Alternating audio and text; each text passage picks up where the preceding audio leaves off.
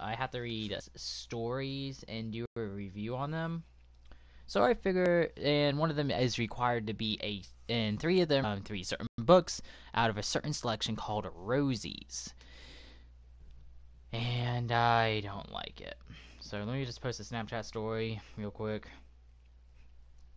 Hey guys, I'm live streaming me reading a story on YouTube. So if you guys are interested in that, come and check it out. You guys know where to find me.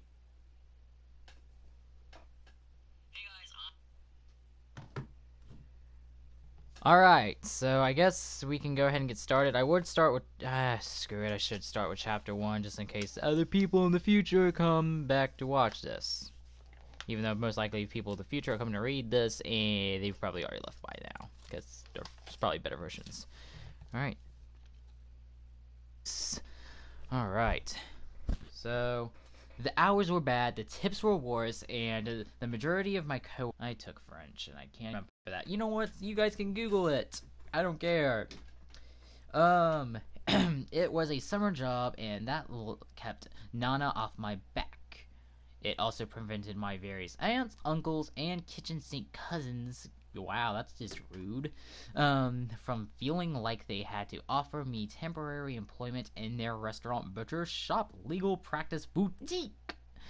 Given the size of my father's very large, very extended, and very Italian family, oh, so that was Italian, the possibilities, well, it could have been French. It's more French than Italian, and the French take stuff from Italian, so who knows. Anyways, the possibilities were endless, but it was always a variation on the same theme. My dad lived half a world away. My mother was missing, presumed dead.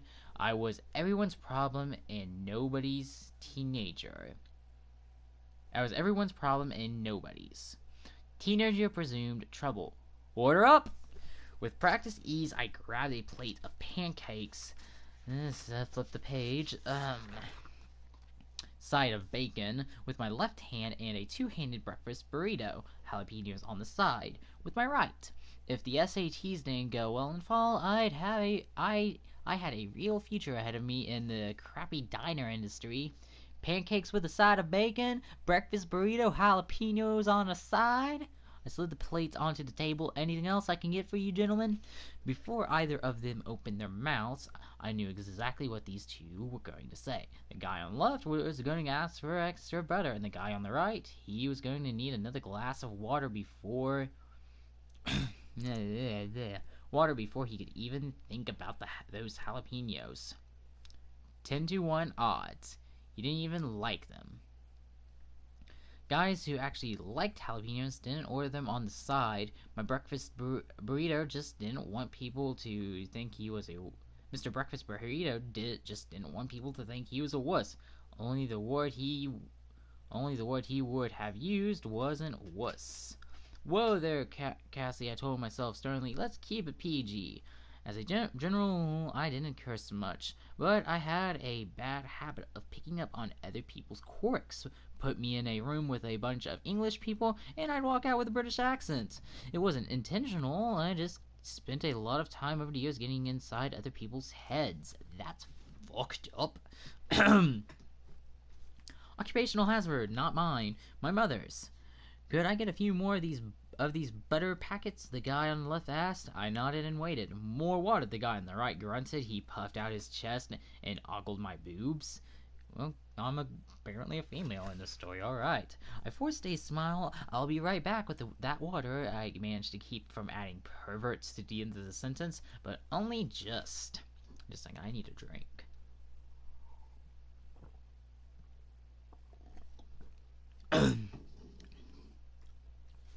I was still holding out that a guy with his late 20s who pretended to like spicy food and made a point staring at his teenage waitress's chest like he was training for the ogling Olympics might be equally showy when it came to leaving tips.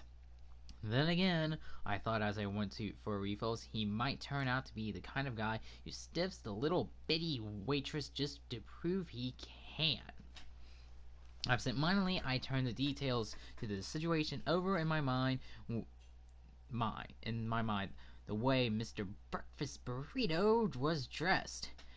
His likely occupation, the fact that his friend who ordered the pancakes was wearing a much more expensive watch. He'll fight to grab the check, then tip like crap. I hoped I was wrong, but was fairly certain that I wasn't. Other kids spent their preschool years singing their way through the ABCs. I grew up learning a different alphabet: behavior, personality, environment. My mother called them the BPEs. And they were the tricks of her trade. Thinking that way wasn't the kind of thing you could just turn off. Not even once you were old enough to understand that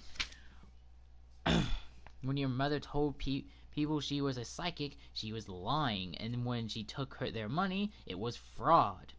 And even now that she was gone, I couldn't keep from figuring people out any more than I could give up breathing, blinking, or counting down the days until I turned 18. Table for one, a low, amused voice jostled me back into reality. The voice's owner looked like the type of boy who would have been more at home in a country club than a diner. Maybe I shouldn't fucking be reading this shit. Dear God, I can't even speak.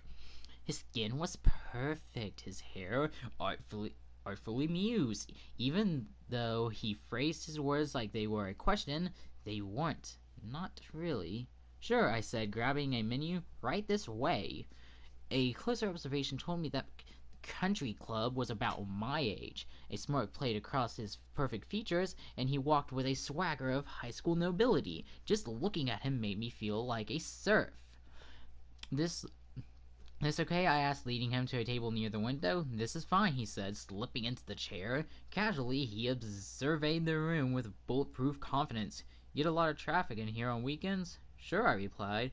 I was starting to wonder if I'd lost the ability to speak in complex sentences. From the look on the boy's face, he probably was too. I'll give you a minute to look over the menu. He didn't respond, and I spent my minutes bringing pancakes and Mr. Burrito their checks. Plural. I figured that if I split it in half, I might end up with a half-decent tip. I'll be your cashier whenever you're ready, I said, fake smile firmly in place. I turned back toward the kitchen and caught the boy by the window watching me. It wasn't an I'm ready to order stare. It was I wasn't sure what it was. Actually, but every bone in my body told me it was something.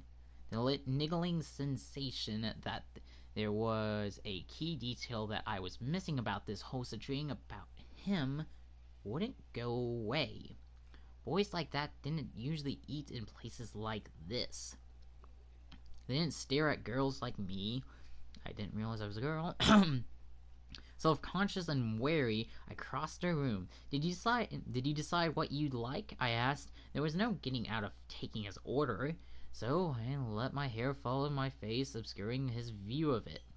3 eggs, he said, hazel eyes fixed on what he could see of mine. Side of pancakes. Side of ham. I didn't need to write the order down, but I suddenly found myself wishing for a pen just so I'd have something to hold on to. What kind of eggs? I asked. You tell me, the boy's word caught me off guard. Excuse me? Yes. I stared at him through the wisps of hair still covering my face. You want me to guess how you want your eggs cooked? He smiled. Why not? And just like that, the gauntlet was thrown. Not scrambled, I said, thinking out loud. Scrambled eggs were too average, too common, and this was a guy who liked to be a little different. Not too different, though, which ruled out poached, at least in a place like this. Sunny side up would have been too messy for him. Over hard wouldn't be messy enough. Over easy, I was as sure of the conclusion as I was of the color of his eyes. He smiled and closed his menu. Are you going to tell me if I was right? I asked, not because I needed confirmation, but because I wanted to see how he would respond. The boy shrugged. Now, where would the fun be in that? I wanted to stay there staring until I figured him out, but I didn't. I put his order in, I delivered his food. The lunch rush snuck up on me, and by the time I went back to check on him, the boy by the window was gone. He hadn't even waited for his check. He just left the $20 on the table. I had just about decided that he would make me play guessing games to his heart's consent, but for a $12 tip, then I noticed the bill wasn't the only thing he'd left. There was also a business card. I picked it up, stark white, black letters, evenly spaced. There was a seal in the upper left-hand corner, but relatively little text. A name, a job title, a phone number. Across the top of the card, there were 4 words. 4 little words that knocked the wind out of me as effectively as a jab to the chest. I pocketed the card and the tip. I went back to the kitchen. I caught my breath, and then I looked at it again. Tanner Briggs, the name. Special Agent, job title, Federal Bureau of Investigation. 4 words, but I stared at them so hard that my vision blurred and I could only make out 3 letters. What in the world had I done to attract the attention of the FBI? Dun dun dun! Alright, chapter 2, everybody. Just a second, I need to fix something on my live stream real quick. And then we'll be getting right back into this. Like I said, this is my first time doing this on the channel. I'll probably do it more in the future because it's like the only way I can motivate myself to do this kind of stuff for school. I'm sorry for those of you that are going to end up watching this in the future and be like, why did he do this? He doesn't usually do this. It's a gaming channel. But, you know, I kind of have no really choice, and I know I can at least motivate myself to do it if I have this. So yeah, I'm gonna go ahead and insert an ad. Alright.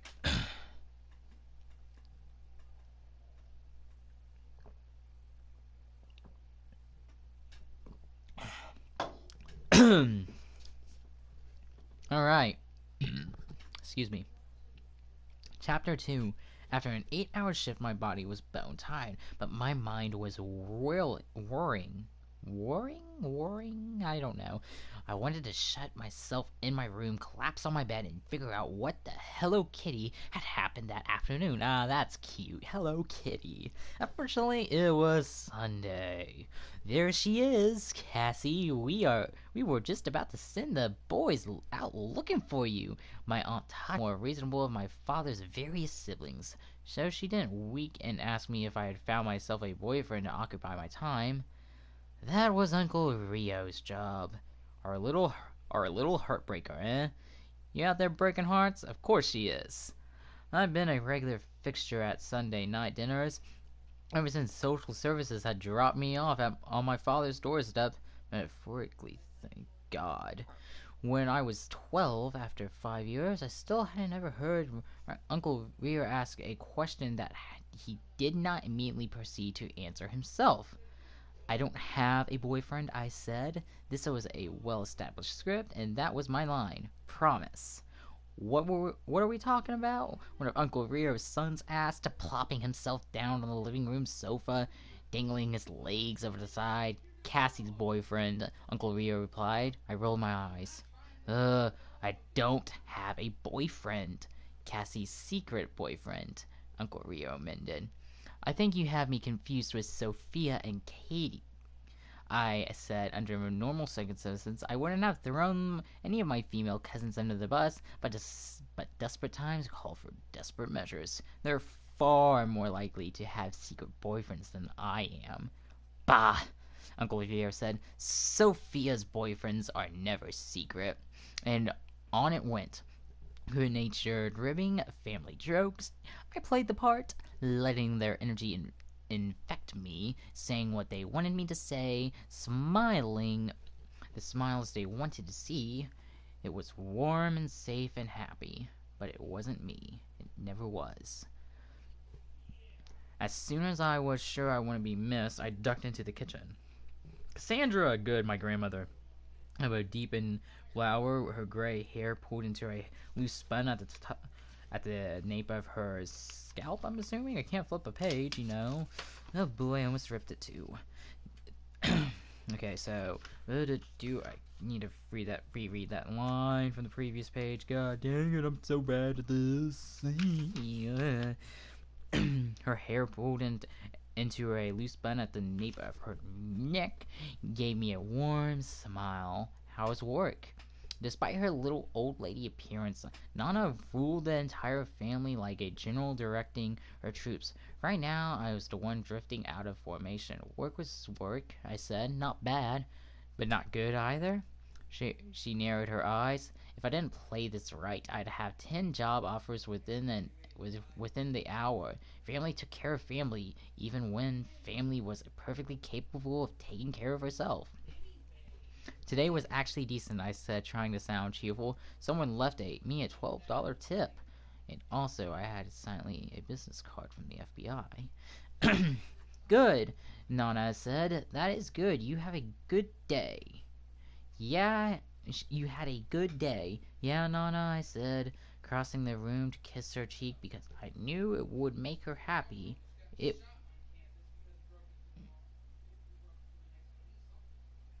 Oh, wow, that's crazy, brother. Anyways, it was a good day.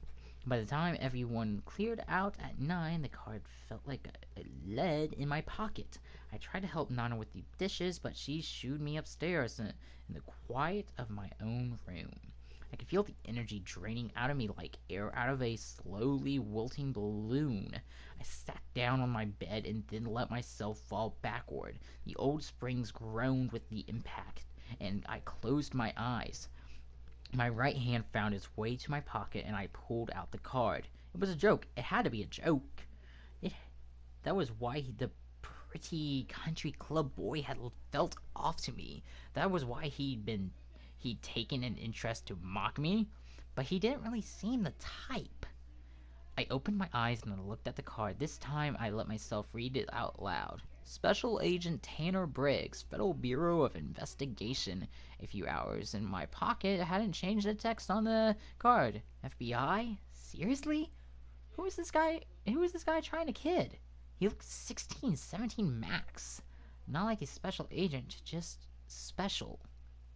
I couldn't push that thought down. My eyes flitted and reflectively toward the mirror on my wall. It was one of the great ironies of my life that I had inherited all of my mother's features, but none of the magic with which they'd come together on her face. She'd been beautiful. I was odd looking, oddly quiet, always the odd one out. Even after 5 years, I still couldn't think of my mother without thinking of the last time I'd seen her. Shooing me out of her dressing room, a wide smile on her face. Then I thought about coming back to the dressing room, about the blood on the floor, walls, on the mirror. I hadn't been gone long. I opened the door. Snap out of it, I told myself.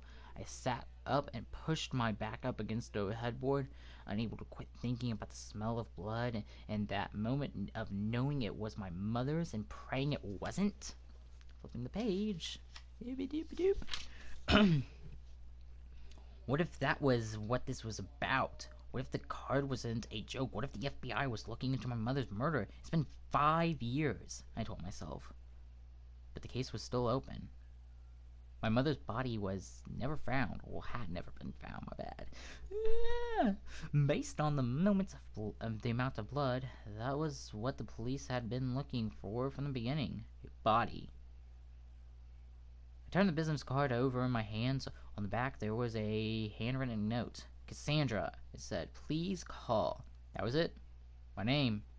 And a directive to call in the capital letters. Please, no explanation, no nothing. Below those words, someone had scribbled a second set of instructions in small, sharp letters, barely readable. I traced my fingers over the letters and thought about the boy from the diner. Maybe he wasn't the special agent. So what makes him... What? So that makes him what? The messenger? I didn't have an answer. But the words scrawled across the bottom of the card stood out every bit as much as the special agent Tanner Briggs please call. If I were you, I wouldn't. You're good at waiting for the right moment, waiting for the right girl. You have her now, and still you're waiting for her to open those eyes and see you, waiting for her to scream and scream and scream. Well, that sounds like sex. And realize that no one can hear her but you.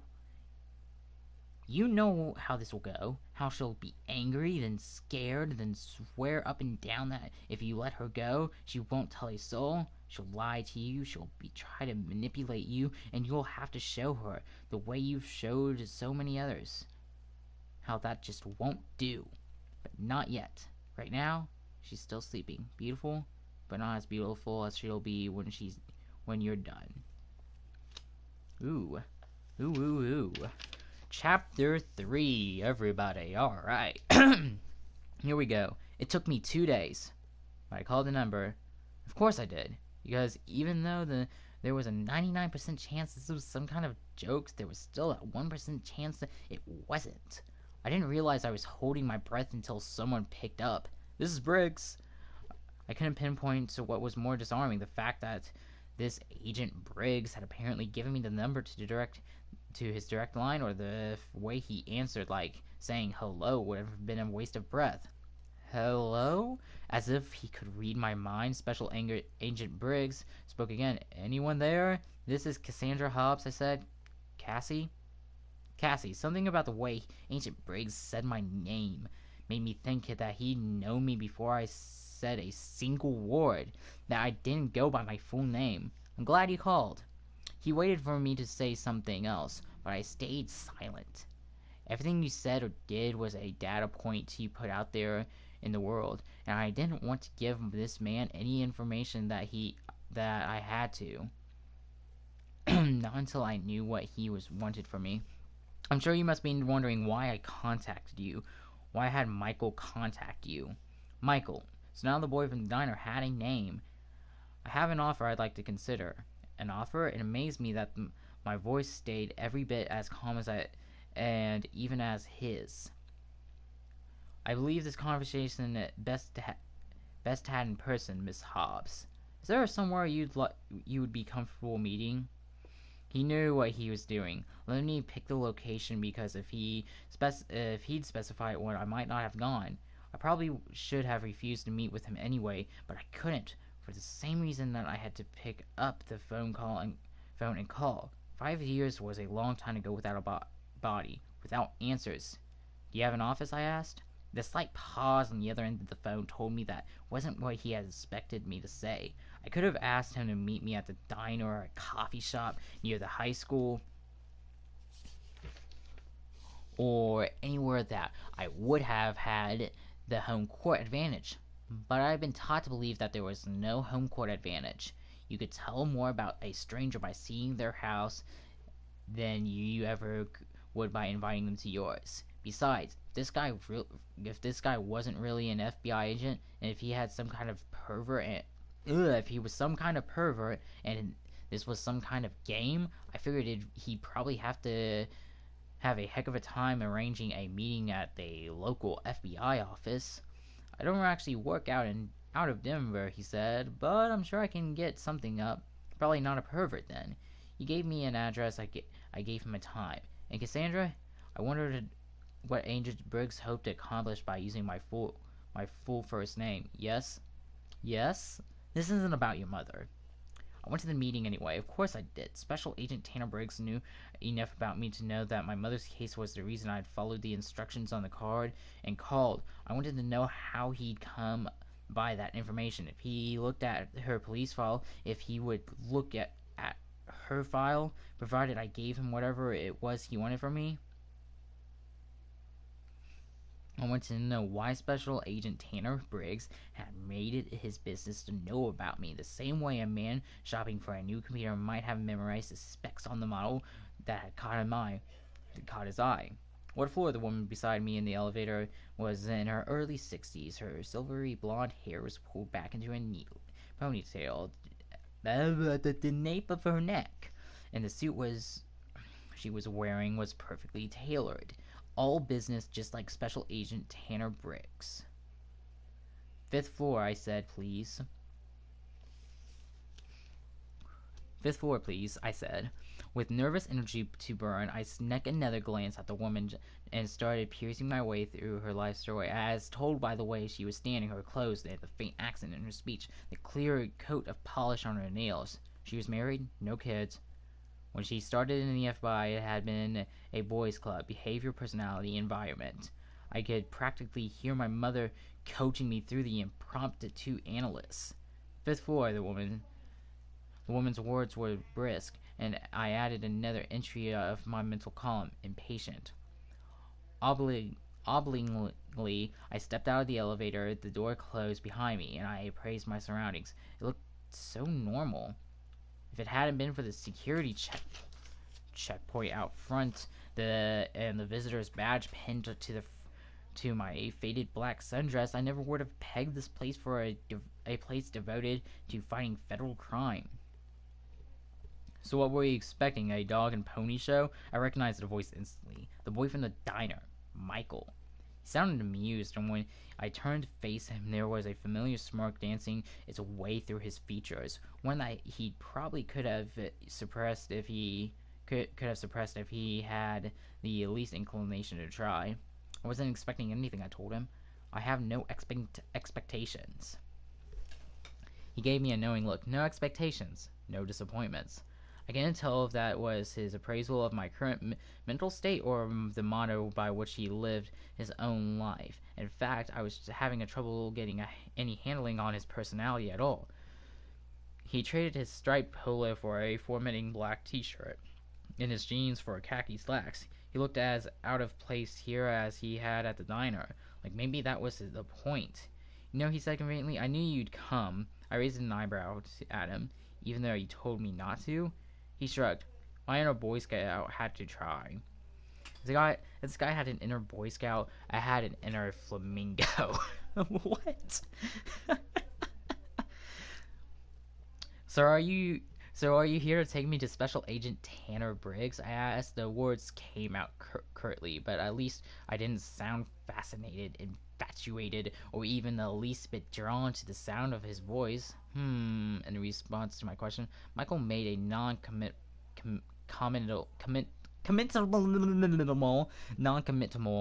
noise under his breath, and inclined his head as close to a yes as I was going to get. He led me around the bullpen and then down a hallway.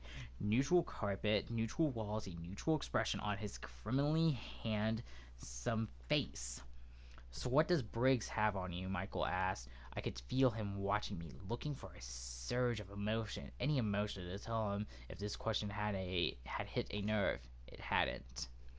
You want me to be nervous about this, I told him, because that much was clear from his words, and you told me not to come. He smirked. He smiled, but there was a hard glint to it, an edge. I guess you could say I'm contrary. I snorted. That was one word for it. Are you going to give me even a hint on what's going on here, I asked, as we near the end of the hall. He shrugged. That depends. Are you going to stop playing who's got the best poker face with me? That surprised a laugh out of me, and I realized that it had been a long time since I laughed because I couldn't help it. I was laughing too. Michael's smile lost its edge, and for a second the expression utterly changed his face. If he'd been a handsome before, he was beautiful now. But it didn't last. As quickly as the lightness had come, it faded. I meant what I wrote on that card, he said softly. He nodded to close the office door. If I were you, I wouldn't go in there. I knew then, the way I always knew things, that Michael had been in my shoes once and that he had opened the door. His warning was genuine, but I opened it too. Miss Hobbs, please come in. With one last glance at Michael, I stepped into the room. Au revoir, the boy with the excellent poker face said, punctuating the words with an exaggerated flick of his wrist. Special Agent Tanner Briggs cleared his throat. The door behind me cleared his throat. The door closed behind me. For better or for worse, I was here to meet with an FBI agent alone. I'm glad he came, Cassie. Please take a seat. He didn't say please, but I added that in because it's fucking gentleman-like, motherfuckers. Agent Briggs was younger than I had expected. Based on his I just want to make sure it's still doing its thing. Yeah, it is. Agent Briggs was younger than I expected. Based on his phone voice, the gears in my brain turned slowly, incorporating his age into what I knew. An older man who took pains to appear businesslike was guarded a 29-year-old who did the same wanted to be taken seriously. There was a difference. Obediently, I took a seat. Agent Briggs stayed in his chair but leaned forward. The desk between us was so clean but for a stack of papers and 2 pens, one of which was missing its cap. He wasn't naturally neat, then. For some reason, I found that comforting. He was ambitious but not inflexible. "Are you finished?" he asked me. His voice wasn't curt. If anything, he sounded genuinely curious. "Finished with what?" "Analyzing me," he said. "I've only been in this office for 2 hours. I couldn't even guess what it is that has caught your attention, but I figured out something would with naturals. Something always does." Well, dang. Roll credits. I mean, they just said the book title after all. I'm gonna go ahead and insert an ad right here. Perfect timing. So, just a second, guys.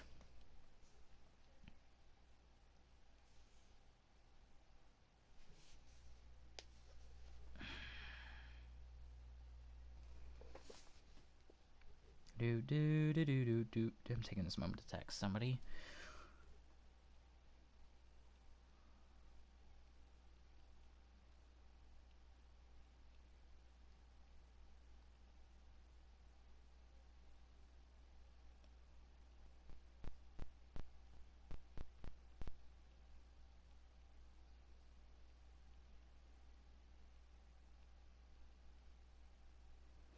Right now I have the Legend of Zelda Twilight Princess theme song stuck in my head.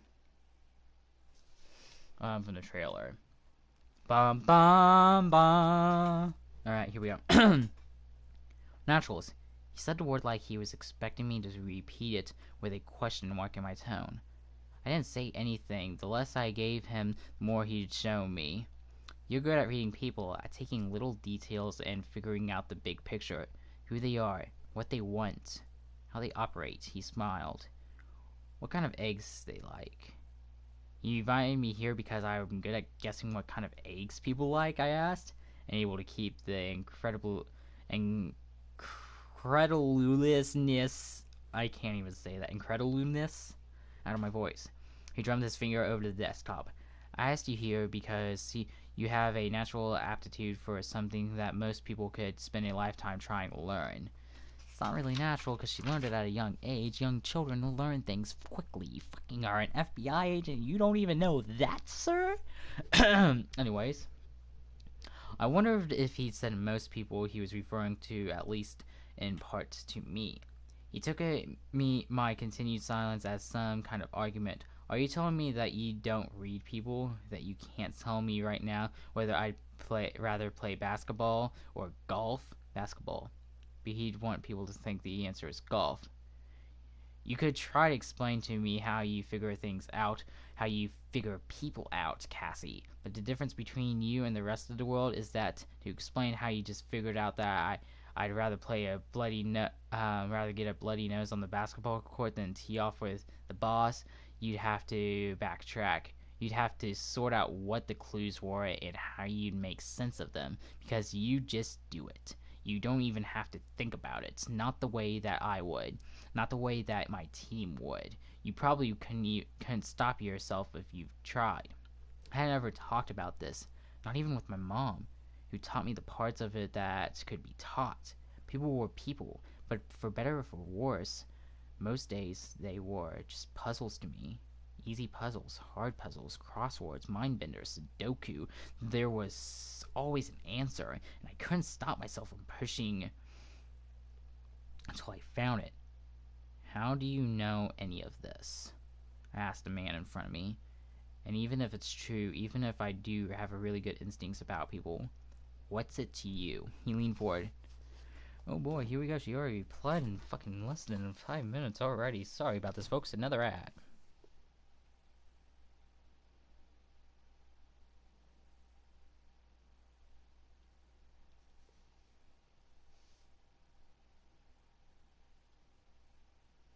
Oh shit, I might have a date Valentine's Day. Alright.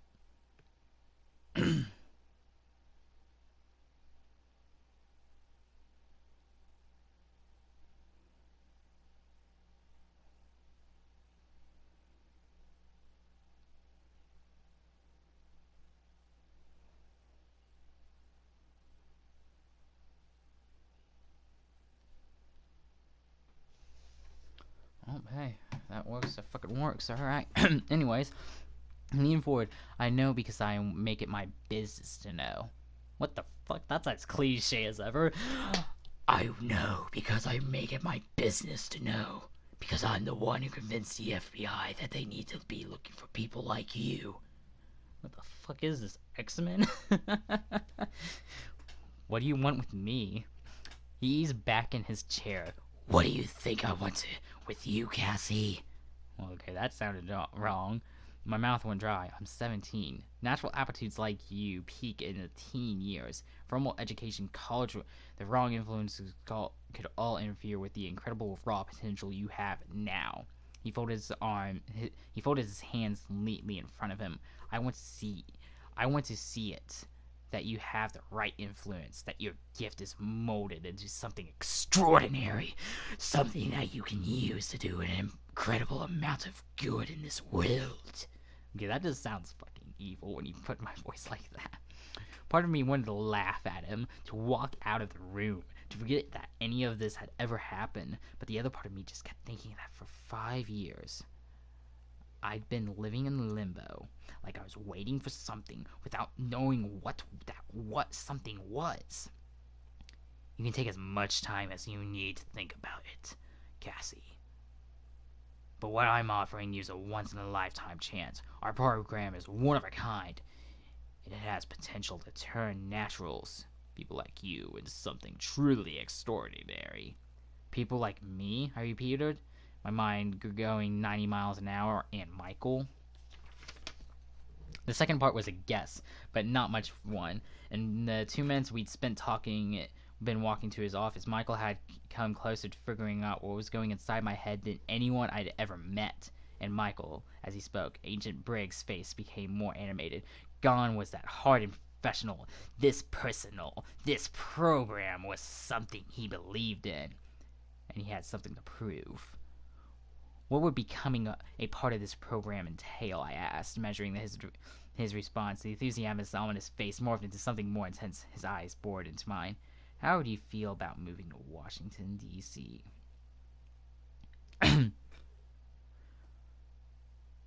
How would I feel about moving to Chapter 4? How many chapters is in this damn book? Oh, sheesh. Chapter 30, fucking 8. Alright, guys, we have a lot to get through in the next, 3 days, I guess, 4 or 5 days. How would I feel about moving to DC? I'm 17. I reiterated. A better question might be how my legal guardians would feel about it. You want to be the first minor I've recruited, Cassie. There are workarounds. Clearly, he had not met my Nana. 5 years ago, custody of Cassandra Hobbs was remitted to her biological father, one Vincent Battaglia. United States Air Force, Agent Briggs. 14 months after your appearance in his life, you chose to remain here with your paternal grandmother.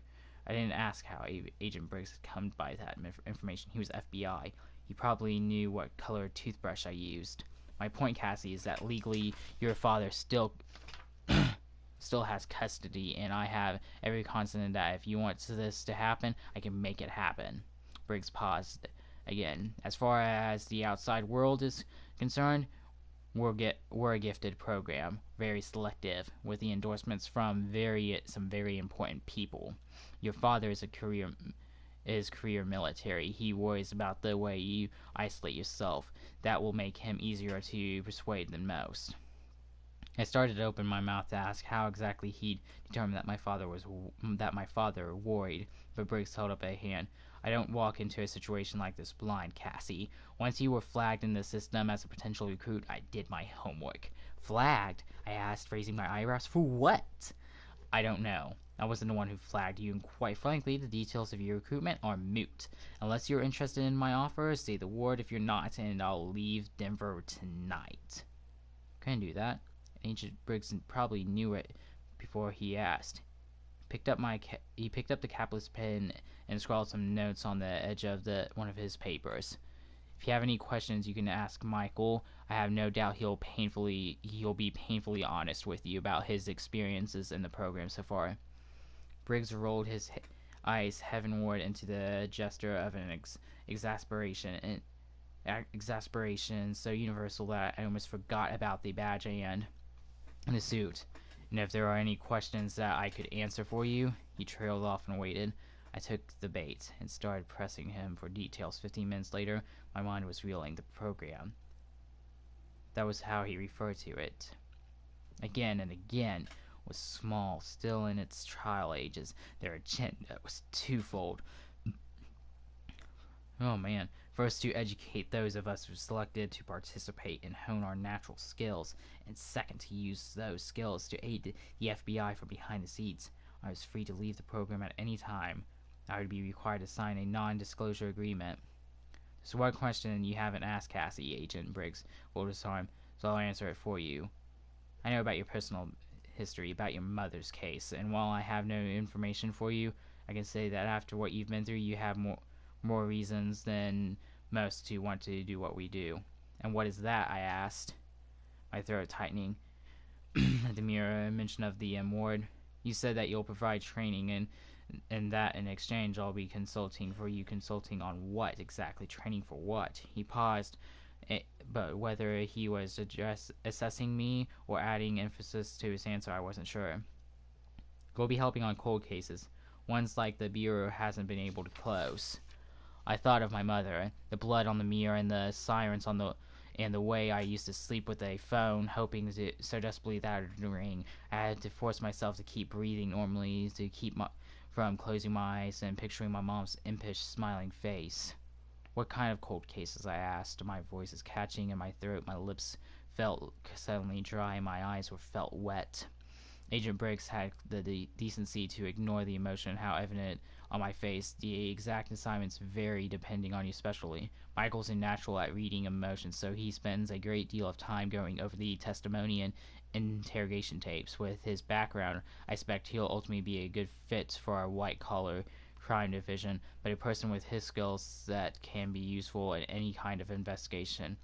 One of the other recruits in the program is a walking encyclopedia who sees patterns and probabilities everywhere she looks.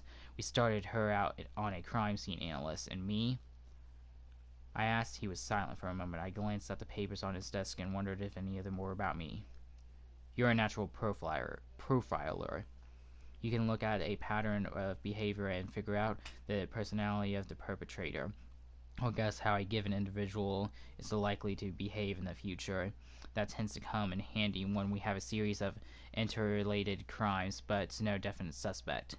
I read in between the lines of that statement, but wanted to be sure. Interrelated crimes? Serial crimes, he said, choosing a different word and letting it hang in the air around us. Abductions, arson, sexual assaults. He paused, and then I knew what the next word out of his mouth was going to be before he said it. Murder. The truth he'd been dancing around for the past hour was suddenly incredibly clear. He and his team, this program, they just didn't want to teach me how to hone my skills. They wanted to use them to catch killers. Serial killers.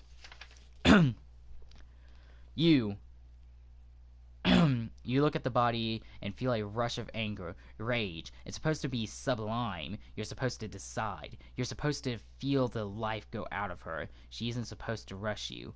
She shouldn't be dead yet, but she is. She shouldn't be perfect now, but she's not. She didn't scream enough, and then she screamed too much, and she called your names. Names that he used to call you, and you got angry. It was over too fast, too soon, and it wasn't your... Okay, that's just talking about sex. It was over too fast and too soon. It wasn't your fault. Damn wrong. Damn it. It was hers.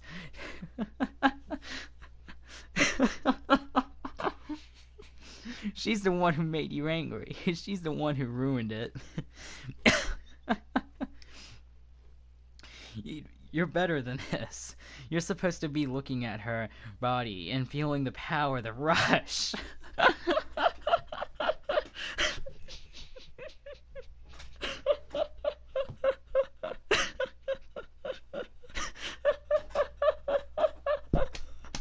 Oh my fucking god.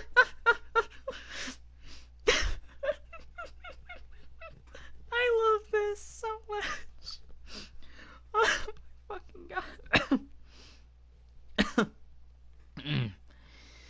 It was over too fast, too soon, and it wasn't your fault. Damn it, it was hers. She's the one who made you angry. She's the one who ruined it. You're better than this. You're supposed to be looking at her body and feeling the power, the rush. She's supposed to be a work of art. But she's not. You drive the knife into her stomach again and again, blinded to anything else. She's not perfect. She's not beautiful. She's nothing. You're nothing. But you won't stay nothing for long. Okay, that's where it gets creepy sounding. I'm going to read chapter 5, and then I'm going to get off for the night for the live stream. We're going to try reading 10 pages in the next one, which will probably be tomorrow. But I doubt... I can probably read up 10 and... less than an hour tomorrow. I gave Agent Briggs the go-ahead to talk to my father. My father called me less than a week after I told my dad this was what I wanted. I got the word from Briggs that that Briggs had obtained the necessary permissions. My paperwork had been gone through. That night, I quit my job at the diner. I took a shower, changed into my pants, and prepared for World War III. I was going to do this. I'd known from almost the moment that Agent Briggs had started speaking. I cared about my grandmother, and I did, and I knew how hard she and the rest of the family tried to make me feel love. No matter how I'd come to them or how much of my mother there was in me, I never really belonged here. A part of me had never really left that fateful theater, the lights, the crowd, the blood. Maybe I never would, but Agent Briggs was offering me a chance to do something about it. I might never solve my own mother's case, but this program would turn me into the kind of person who would catch killers, who could make sure that another little girl in another life with another mother would never have to see what I had to see, what I had seen. It was morbid and horrifying than the very last life the family would have imagined for me. And I wanted to make it more than I had ever wanted anything. I combed my fingers through my hair, wet, it looked dark, and enough to pass for a brown instead of auburn. The steam from the shower had brought some color into my cheeks. I looked like the type of girl who could belong here with this family. With wet hair, I didn't look so much like my mother. Chicken, I leveled the insult at my own reflection and then pushed back from the mirror. I could stay here until my hair dried. In fact, I could stay here until my hair went gray, and that wouldn't make the conversation I was about to have any easier. Downstairs was curled up in a Nana was curled up in a recliner in the living room, reading the glasses perched on her nose, and a large print romance novel open in her lap. She looked up the second I stepped in the room, her eager eyes sharp. You're ready for bed early," she said, no small amount of suspicion in her voice. Nana had successfully raised 8 children. If I'd been the type to make trouble, there would have been none that I could have stirred up that she hadn't already seen.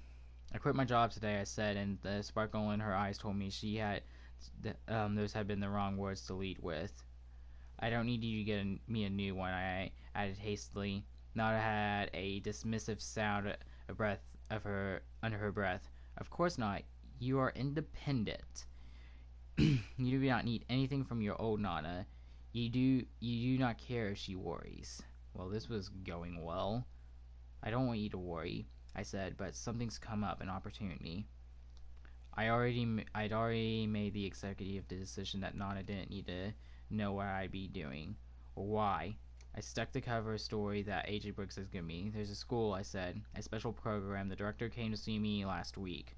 Nana harrumphed. "He talked to Dad. The director of this program talked to your father?"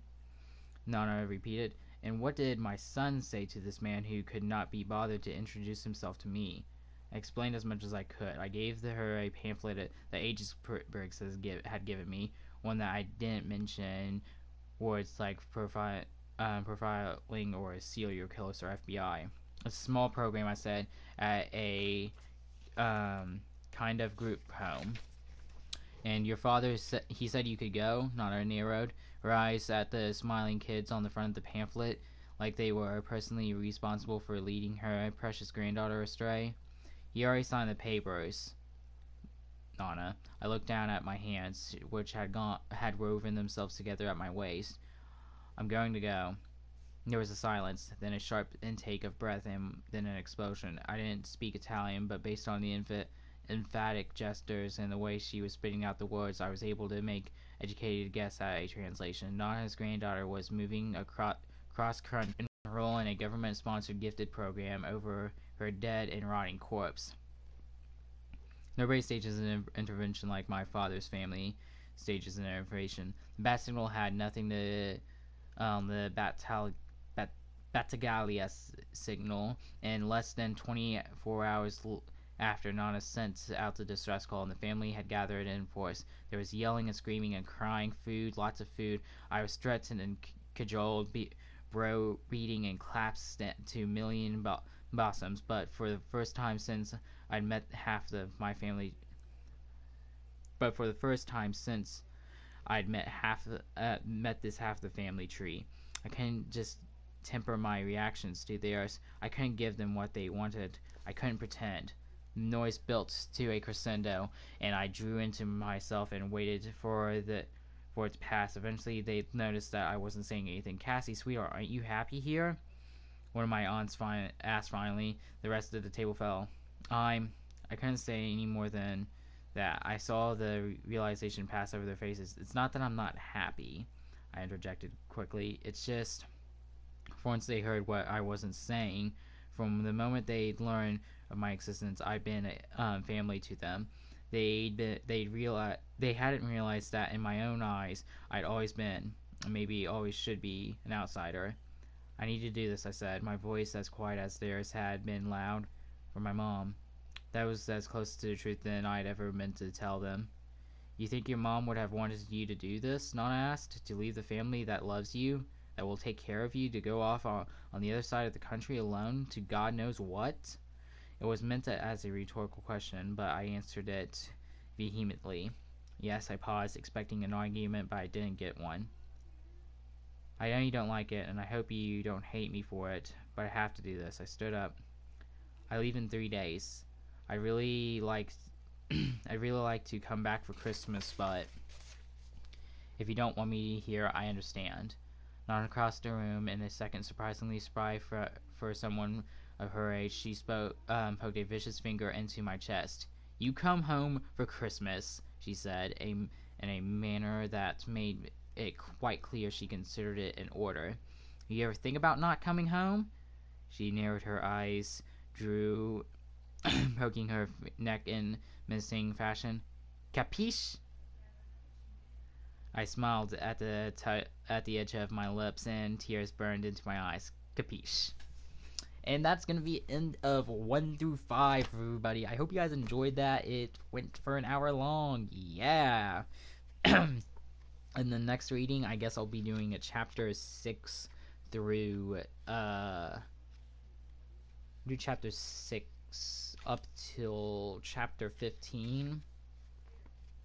I believe that would be a good stopping point, which will be, let's see, we're on page 43. Let's see, that'll be to page not 120, because 120 is chapter 16. Now here we go. Chapter 15 is on page 115, so 43 to 115. That'll be a good 60 70 something pages. 72 pages. That will be a good 72 pages to read. I could read 72 pages in an hour or so. So yeah, guys, thank you so much for tuning into this live stream. It's a very experimental one. I don't expect this to get a lot of views because it's not gaming, but oh well. I hope you guys enjoyed it. If you guys did, make sure you guys hit that like button, and I will see you guys in the next one. I just realized on the cover of this book it says The Naturals, but there's something covered up. It looks like an S. The Nature's, I don't know. Huh. Oh, well, that's a detail I've never noticed before. So yeah, guys, I hope you guys enjoyed this live stream. If you guys did, make sure you guys hit that like and subscribe button. If you guys want to see more, comment down below what your favorite part of the book was. I have to say that this you are this, you are that. It's a very sexual sounding, and I don't think they intended it for it like that, but I did. I'm sorry, Jennifer Lynn Barnes, but you you made something sound very sexual. I hope you guys enjoyed the live stream. If you guys did, hit that like and subscribe button. I'll see you guys next one. Peace and have a wonderful day. Bye.